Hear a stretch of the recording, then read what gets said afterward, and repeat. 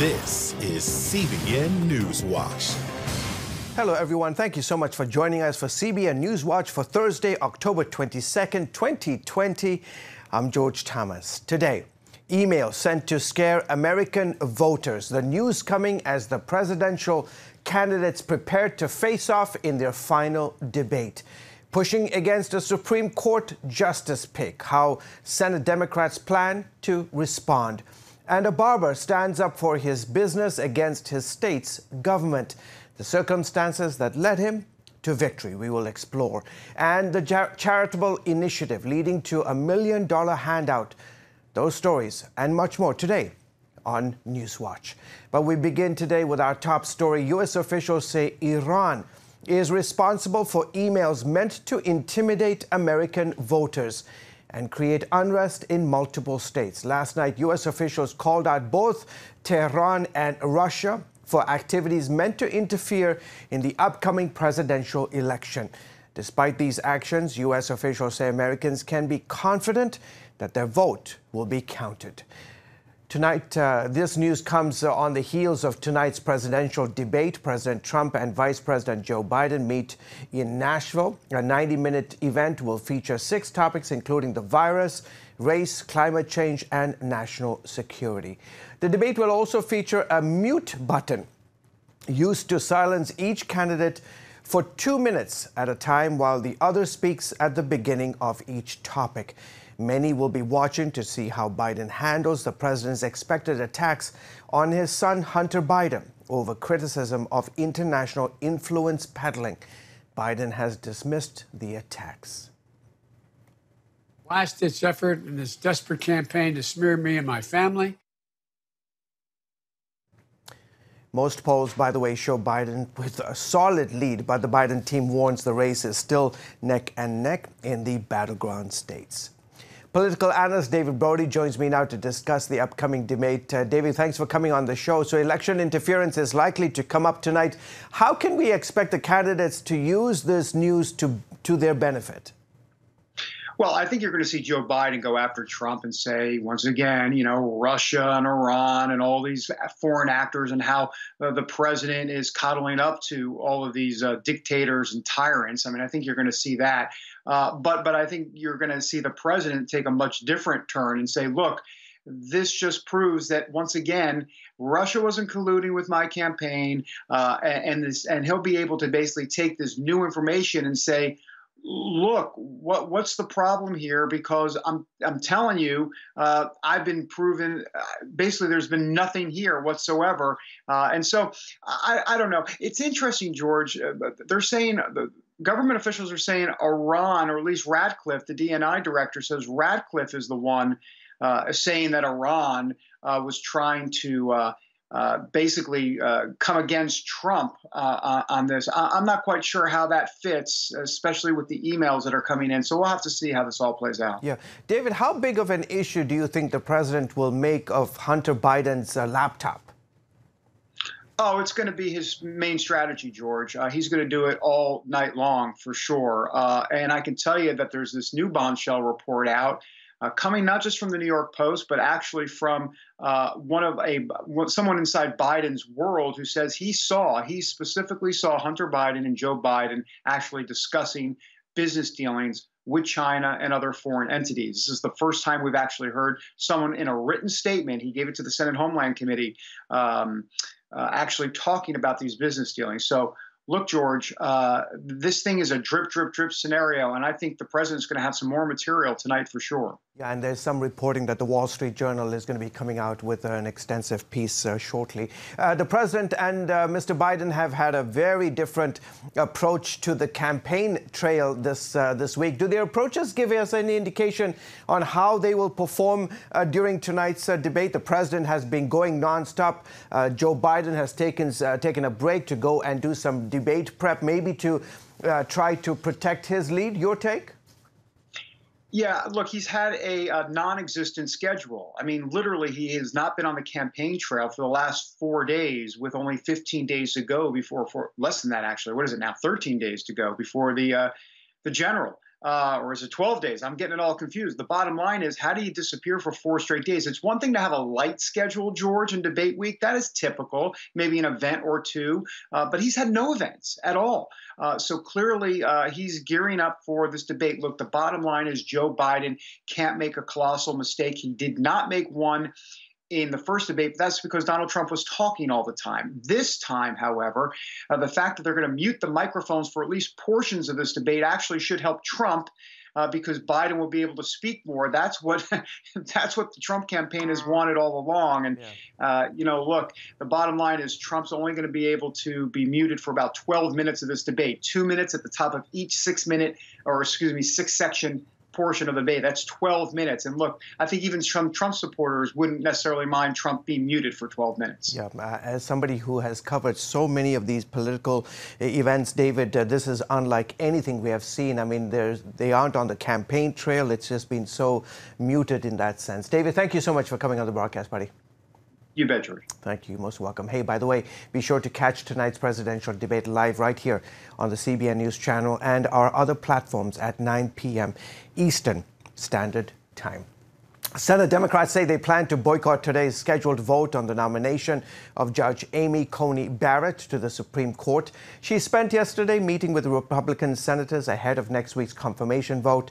She has the votes, by the way, and is expected to sail through smoothly. But political stakes are very, very, very high, says one senator who will be voting in favor. CBN's Paul Strand explains.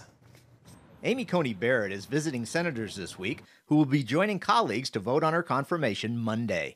With Democrats saying she should not have even been nominated this close to the election, Texas Republican Senator Ted Cruz begs to differ. 29 times there's been a Supreme Court vacancy during a presidential election year.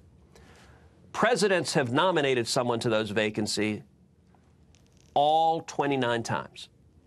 Doesn't matter if you're a Democrat or a Republican. If you're a president, you make that nomination. What has the Senate done? Well, 19 of those times, the president and the Senate were of the same party.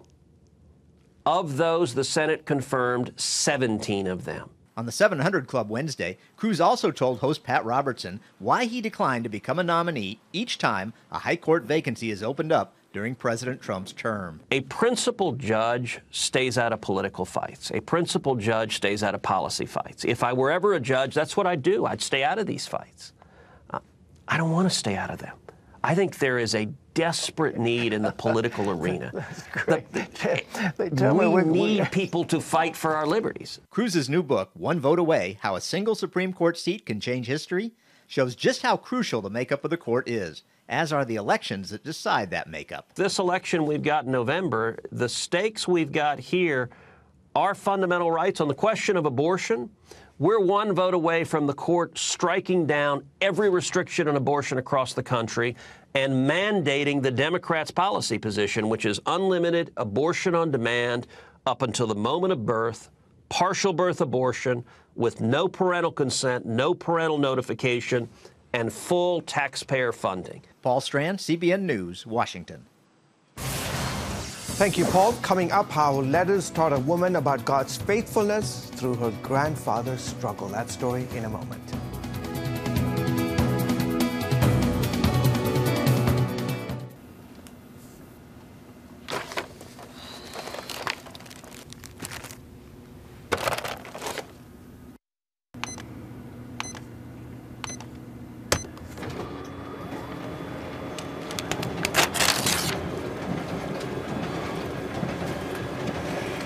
Life is better with a good night's sleep. Get your free DVD or booklet of Protect Your Sleep today. I'm Ephraim Graham, and this is Studio 5. Cruise with me as I discover the good things happening in the world of music, sports, television, and movies. The fact that Ryan Coogler was going to be directing the film, I knew that something special was going to happen. We'll chat with artists at the forefront of entertainment and explore the connection between popular culture and faith. I asked my pastor, I said, well, does that mean I'm supposed to be a preacher? He says, well, no, you already have a pulpit. Watch Studio 5 Wednesday night at 9:30. Remember for a moment what it was like to be a child. You believed every story you were told. You saw a world full of endless possibilities. What stories will the world's orphaned and at-risk children believe? We believe the Bible tells the only story truly worth believing. We believe that every child should have the opportunity to dream, the chance to take challenges and turn them into possibilities, the chance to stand on the promises of God, to recognize their place in the greatest story ever told. They have their whole lives ahead of them. Theirs is a world of endless possibilities. They are looking for a story to believe. We will tell them that story. Will you join us?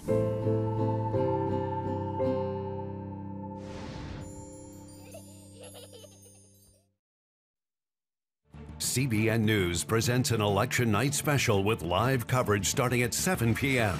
Get updates on the campaigns, plus analysis on the shifting balance of power. Watch on the CBN News Channel or on the CBN News app. And welcome back to the broadcast. Imagine taking your wife and children to a foreign country to run a school and serve the people who live there. And instead, you get separated from your family, drafted into your country's army, and then you end up in a prisoner of war camp. That's the story of Shadow of the Sun. CBN Middle East Bureau Chief Chris Mitchell spoke with journalist and author Marnie Blom about her new book, in which she details this story. Take a listen. Marnie Blom, thanks so much for joining us here on Jerusalem Dateline. It's great to be here, Chris. Shadow of the Sun. This has been a labor of love for many years. Tell us about the book. Well, actually, it's about a story, an against all odds survival story that took place 75 years ago in the Asia-Pacific War, ending of the Second World War. And it's a story actually about my family. In 2013, I came across these little tiny letters. They fell out of a box, my sister's basement. And when I looked at them, I realized these were the letters that my grandfather wrote as a prisoner in the jungles of northern Thailand. And he's one of the POWs that was working on the Burma Railroad. And these were letters that he penciled to my grandmother. They were secret, forbidden letters. If he was caught, he would have been killed. But in the process, he was documenting what was taking place. So it's an eyewitness account of the POWs. Now, my grandfather was actually a missionary to Indonesia. He was sent from Holland in 1928, and he was conscripted by the Dutch Indies military. And so he was captured by the Japanese when the Japanese overran the Dutch Indies. And then over 3 years, that he was actually a slave, a prisoner to the Japanese, and he was sent to northern Thailand to work on the Burma Railroad and eventually ended up in Japan where they dropped the atomic bombs. Tell me why this was so important.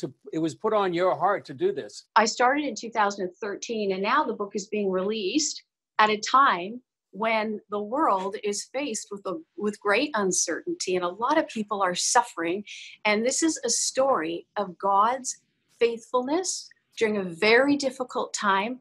Also, it's a story of choosing to trust God in the midst of difficulties, in the midst of deaths, being surrounded by death, being surrounded by starvation, in a completely changed world. You know, I can relate to this. Back in 2002, when my mother passed away, we found 75 letters that my dad had written to my mother, and very compelling. But actually, the circumstances that your grandparents went through were much more desperate and dire, weren't they? Yeah, and actually, as my grandfather was a POW, basically a slave to the Japanese, my grandmother with 7 children was put into a Japanese internment camp on what is now the island of Java in Indonesia. And one of her children were murdered, and 3 of the others got very, very sick, were on their deathbed as well, but thankfully they didn't die. And so in my grandfather's notes that I discovered, he writes about how in that season of difficulty, in that crucible, he was able to really see his heart. He was able to see himself in a new light, and he was able to see his failings as a husband and as a father. Most of his friends perished. He was even on his deathbed. He had contracted dysentery, which basically killed the prisoners. There was no medical care. And he just said, God, give me another chance. And he hung on to the hope that we have in the Word of God. And that's actually why the book is called Shadow of the Sun, because the sun represents the red sun on the Japanese flag, that they were prisoners under that flag, but also represents Psalm 91, verse 1. He who dwells in the secret place of the Most High will abide in the shadow of the Almighty. And they clung to that scripture, and that gave them great hope and strength. Well, it's such a compelling story. I've read it, and I heartily recommend it.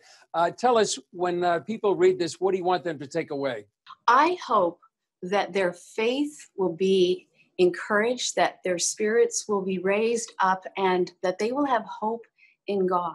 That God, He hasn't abandoned us. I know a lot of people are suffering right now, but God, even in the midst of the impossible situations, God can come through and provide for us. And I detail that in the book. Well, Marty, tell us how people can get the book. Go online and go to www.shadowofthesun.org. So it's Shadow of the Sun, the name of the book, .org. This story actually was written as a screenplay first. There is that sense of you enter into that time period of history and you relive the events with my family, but also my hope and prayer. And I'm working towards getting this on the big screen as well. Well, you know, when I read the book as well, Marty, that's exactly how I felt. I mean, this sounds like a movie, looks like a movie, reads like a movie. I hope that can finally get to the big screen. And now we're here 75 years after the end of World War II in the Pacific. And it's a very timely book. And blessings on your work, Marty. Still ahead, Clippers in the court meet a 77-year-old barber who denied his governor's shutdown orders and won. That story in a moment.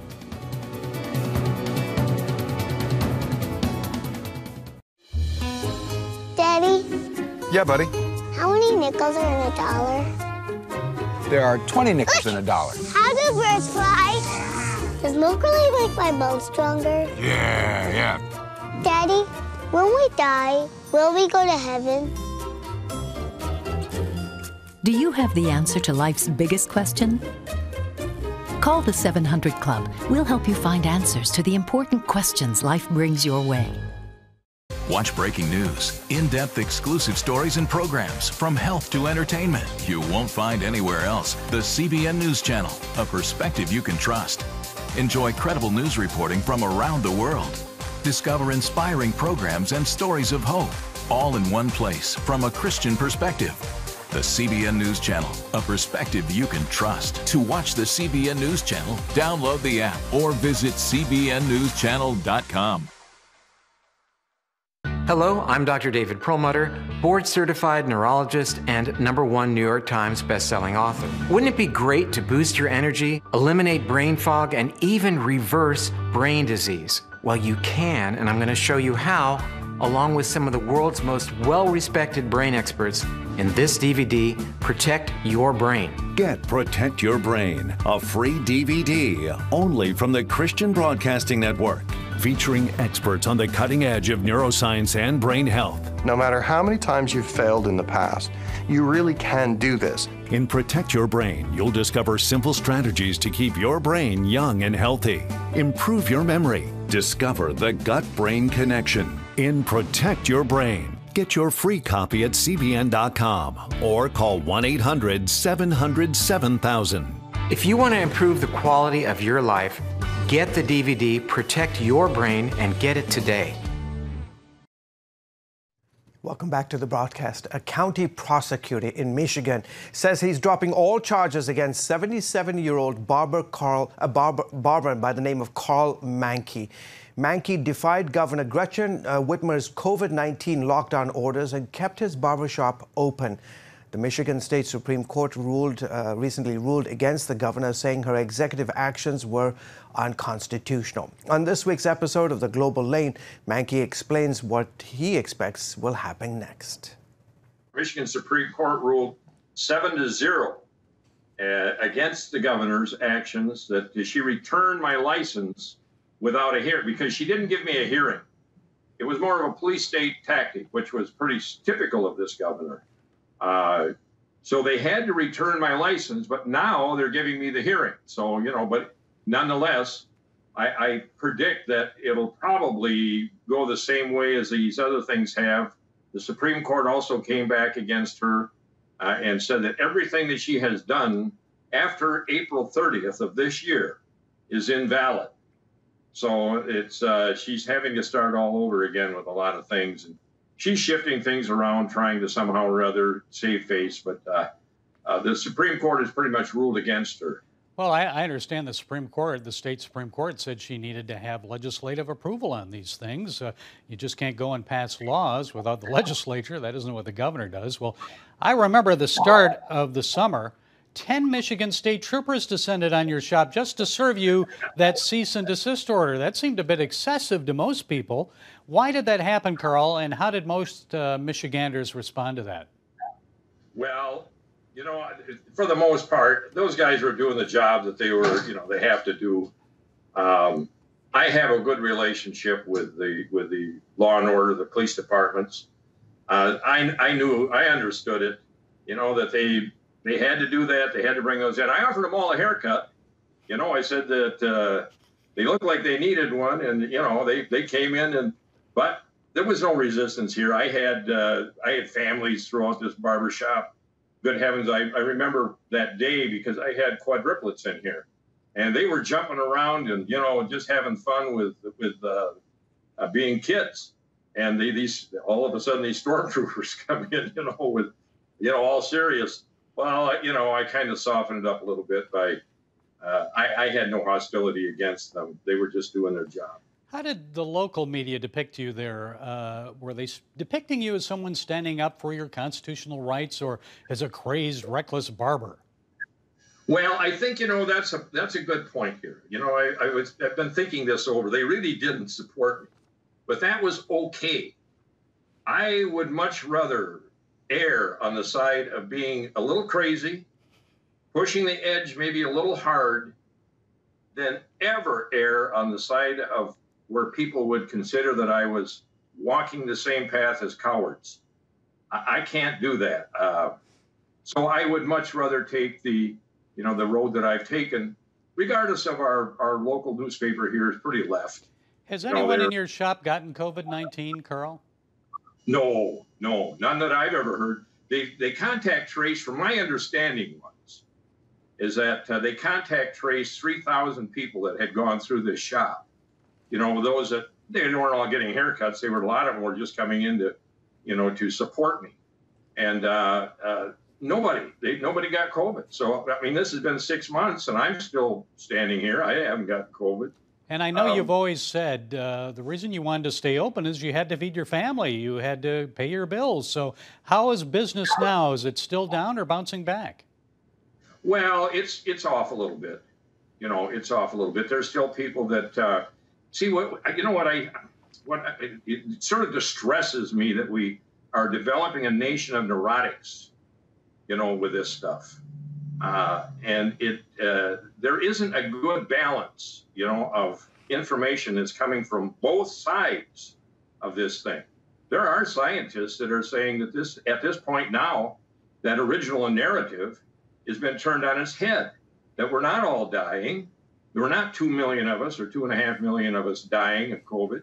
Our hospitals are not overrun, but we don't hear that news. We only hear the fearful stuff, you know, and I like that little anachronism, you know, or an acronym called FEAR, F-E-A-R, false evidence appearing real. And that kind of fits this whole narrative right now that the government is putting out. Okay, quickly, Carl, because we're running out of time. Finally, what do you say to governors of other states that are still shut down? Stand up. You know, open up. You know, quit acting like a neurotic. You know, look at the science behind this thing. Don't just look at your political career. Look at the truth behind this stuff. I challenge those guys. They're cowards. You know, they won't stand on the side of what's true and right. They stand on the side of what's politically correct for them at the particular time for their own advancement. Okay, the man who stood up for the Constitution in Owasso, Michigan, Carl Mahnke. Thank you for sharing with us today. Thank you. You can watch Global Lane tonight at 9:30 Eastern right here, as always, on the CBN News Channel. Coming up, financial blessings, leading a church to give more than $1 million to to those impacted by COVID-19.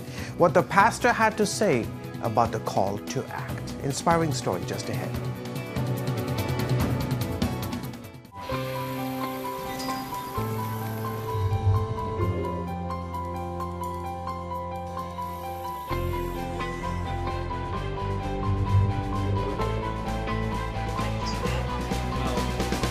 I am Region's first ROTC graduate student.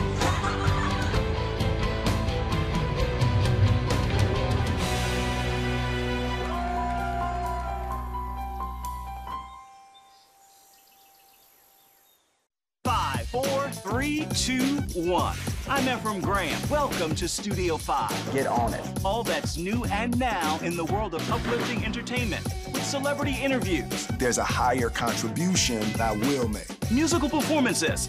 I'll give you my best praise. Plus movie and TV news. See it and be uplifted. On Studio 5. Every Wednesday at 5 p.m. Eastern at cbn.com/Studio 5.